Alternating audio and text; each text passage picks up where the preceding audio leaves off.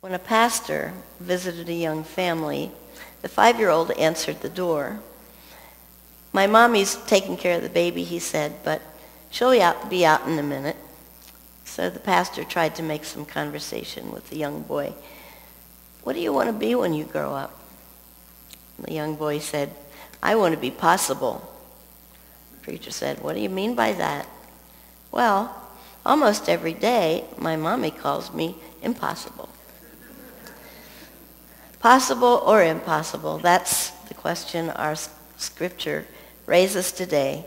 Jesus did the impossible when he took a small lunch of bread and fish and fed 5,000 people. When we wonder what to do with this story, we're asking a Greek question. To the Greeks, the question was always scientific. What happened? How did it happen? But John never would have asked that question because Hebrews would ask, what did it mean? I am content to think that Jesus really performed this miracle because, as C.S. Lewis says, a miracle is simply God doing in microcosm what he already does in macrocosm. So, taking the Hebrew approach, what's this story telling us? I'd like to focus on 3 things. If God can do miracles, will God give me what I want? Can we limit God? And how can God use us? I hear TV preachers promising that if you obey God or support the program, God will make life comfortable for you. Really? I saw a video clip called Me Church that satirically suggests that the church is here to serve you. A young business professional came to the pastor and said, "I'm so busy, I wish church would start when I get there."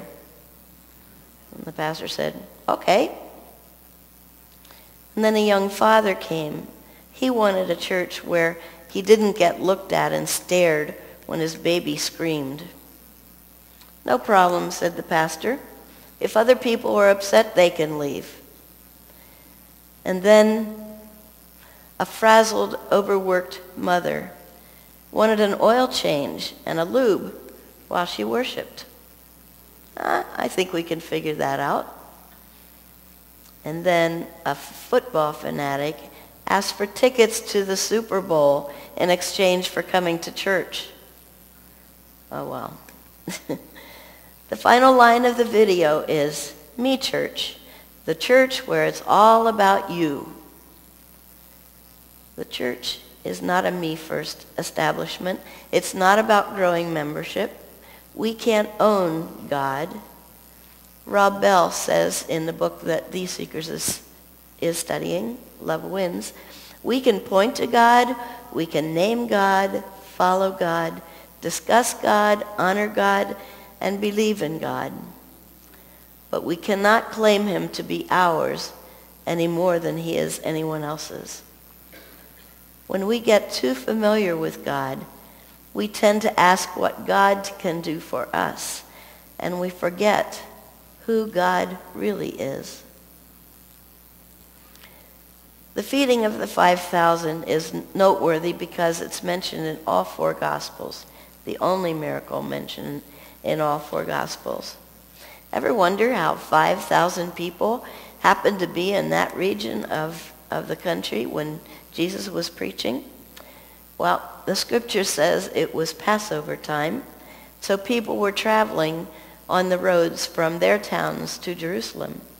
And likely the news of Jesus' miracles spread from traveler to traveler. To escape the crowds, Jesus' disciples pushed off in the boat across the lake so Jesus could get some time alone. But not daunted, the crowds walked 15 to 20 miles all the way around the lake in order to find Jesus. There are 4 people in this story. First of all, Jesus looks over the crowds and he says, "How are we going to feed these people?" And then Philip responds, "That's impossible. It would take 6 months' wages to feed all these people." And then Andrew said, well, let me scope the area. Maybe somebody has a lunch. And he found a small boy with just a fish and some barley loaves. Now you got to know that barley loaves were the bread of the poor. The boy had little to offer, but he's willing to share. And you realize that in making this sacrifice, he had no guarantee that he was going to get food in return. Yet his offering, I think, made the miracle possible. I wonder if Jesus would have done the miracle if no one would have shared. Like Philip, we see the problems, not the possibilities. Andrew's assessment of the boy's lunch was, here's a lunch, but what good is that among so many? When we wish for peace in the world, that the hungry would be fed, that the homeless would find housing, we're overwhelmed with the need. We're apt to say, what good can I do in the face of all this poverty and violence? Remember the story of the man who walked along the ocean throwing beach starfish back into the water? People laughed at him for being foolish. They'll just end up back on the beach, they said. But as the man picked up another starfish and threw it back in the water, he said, it made a difference to that one. Our job is to make a difference. Another famous story you may have heard is Stone Soup, about the stranger who came to town and was hungry, but no one would feed him. And so he told them, I can make a special stew out of stones and water. Well, they were curious, so they got him a big kettle, and as the water heated up, he said, I can smell this already. It's going to be so tasty, but it sure would be a little better if we had some meat to put in it. And so someone went to their storehouse and got some meat. And then he kept stirring it, and he said, a couple vegetables would really taste good. Can you imagine potatoes and carrots and a little onion? Off they went and got the vegetables.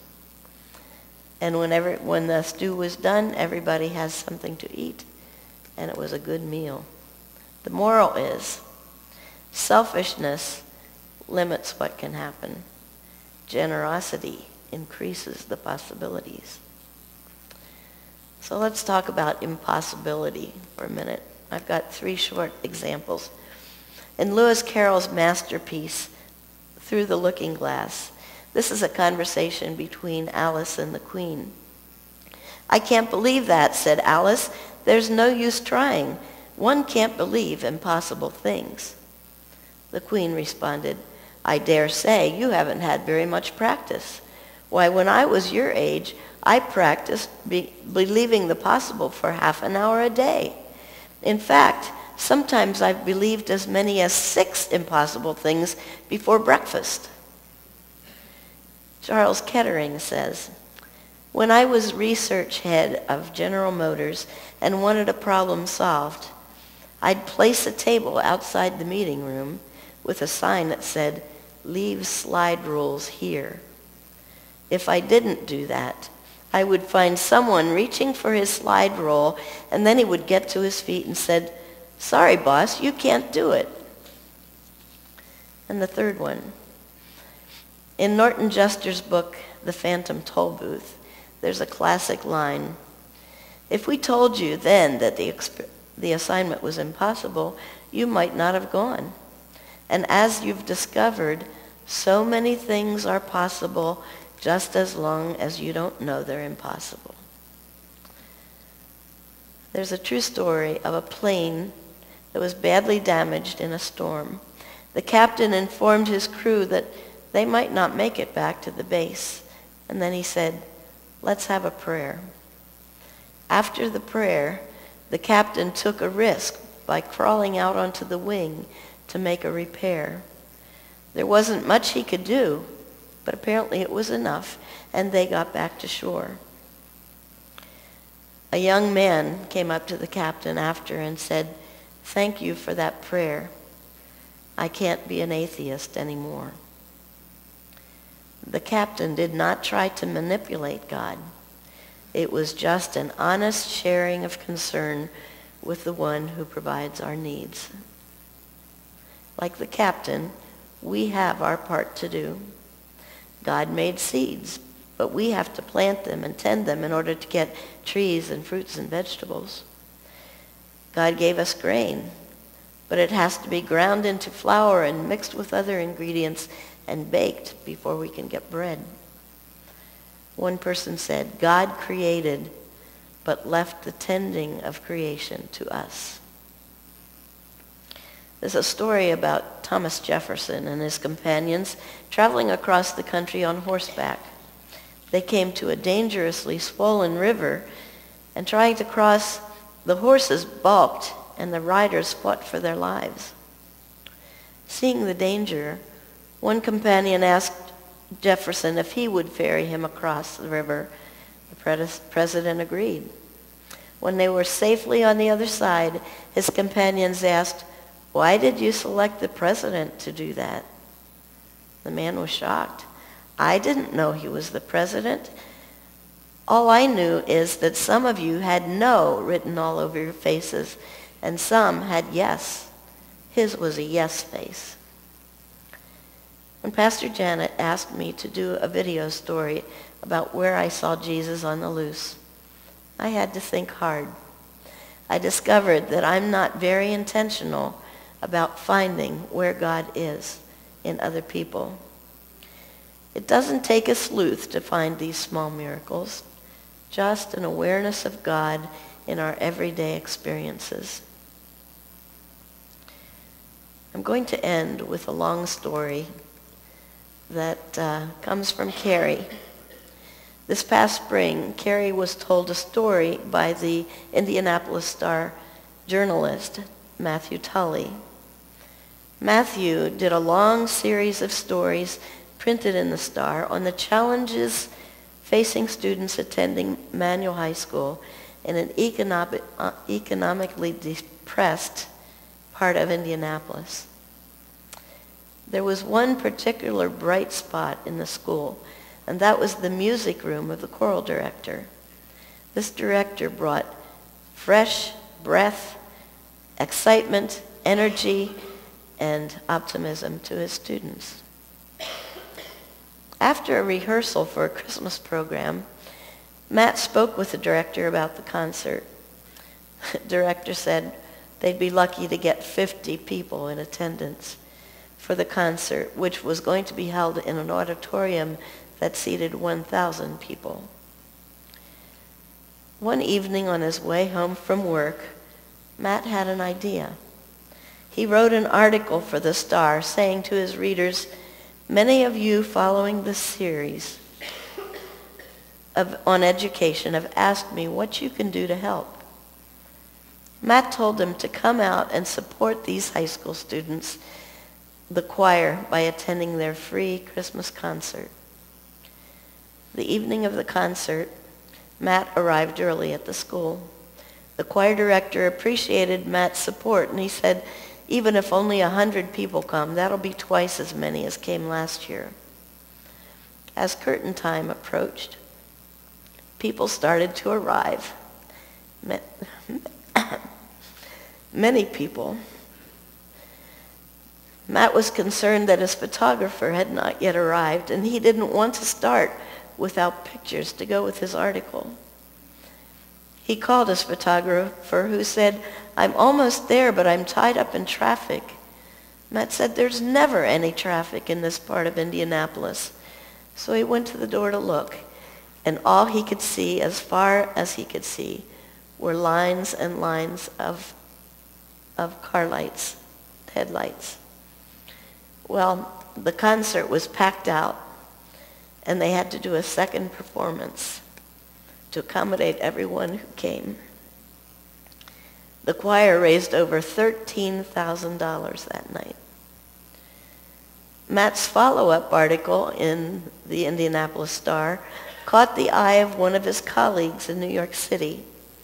Subsequently, the Manual High School choir was invited to participate in a Young People's Performance series at Carnegie Hall. in New York City. When Matt found out about this honor, he called the director to congratulate him. And the director thanked Matt, agreeing that it was an honor to be invited. But he said the choir won't be going because in order to get all of these kids to New York City, it would cost more than $30,000. They obviously didn't have that kind of money. Matt went to work again and wrote a third article for the choir. The Indianapolis Star's readers responded with contributions over $100,000.